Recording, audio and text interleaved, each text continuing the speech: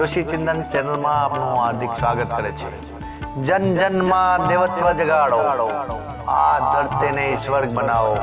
યુગ ઋષિ પંડિત શ્રી રામ શર્મા આચાર્ય યુગ નિર્માણ યોજનાનો ઉદ્દેશ જાહેર કર્યો કે મારા પ્રત્યક્ષ મનુષ્યને દેવતા અને ધરતીને સ્વર્ગ બનાવી આજની વિષમ પરિસ્થિતિઓમાં આ સંકલ્પને સિદ્ધ કરવા ઋષિચિંતન ચેનલના માધ્યમથી જ્ઞાન રૂપી ગંગા ઇન્ટરનેટ જગતમાં પીરસવાનો અવસર પ્રાપ્ત થયેલ છે, જેમાં આ વિચાર ક્રાંતિની જ્ઞાન રૂપી પ્રસાદીને ગ્રહણ કરવાથી જીવનમાં એક આનંદ, ઉત્સાહ, ઉલ્લાસ, જીવનની સફળતા તરફ લઈ જનાર ઋષિચિંતનની અમૃતવાણીની એક ઝલક પ્રસ્તુત કરી રહ્યો છું।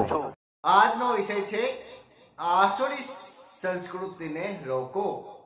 જોખમ વધી રહ્યું છે, મુશ્કેલીઓ ઘણી નજીક છે, માનવીય સભ્યતાની દિવાલ પડવા ઈચ્છે છે। જો આવો ક્રમ ચાલુ જ રહ્યો તો નૈતિકતાના આદર્શો નષ્ટ થઈ જશે અને માણસ એકબીજાને ફાડી ખાનાર વરુ બની જશે। જેને દેવત્વ પ્રત્યે, માનવીય સહાયતા પ્રત્યે થોડી આસ્થા, શ્રદ્ધા અને મમતા છે, એના માટે હવે પરીક્ષાની નિર્ણાયક ઘડી આવી રહી છે।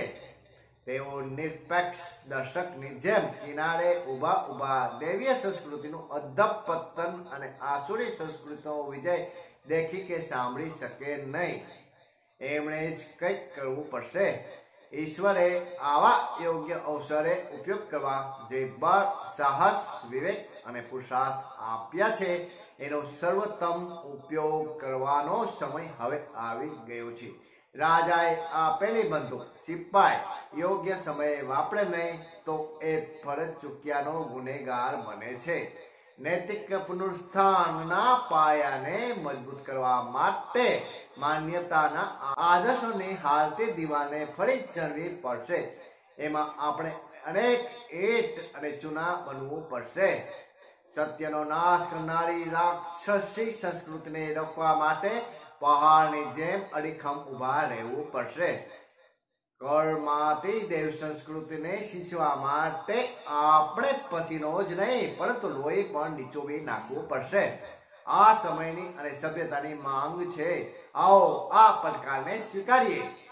અખંડ જ્યોતિ, ફેબ્રુઆરી 1955, પેજ નંબર 19 થી 22। જય ગુરુદેવ, જય ગુરુદેવ, જય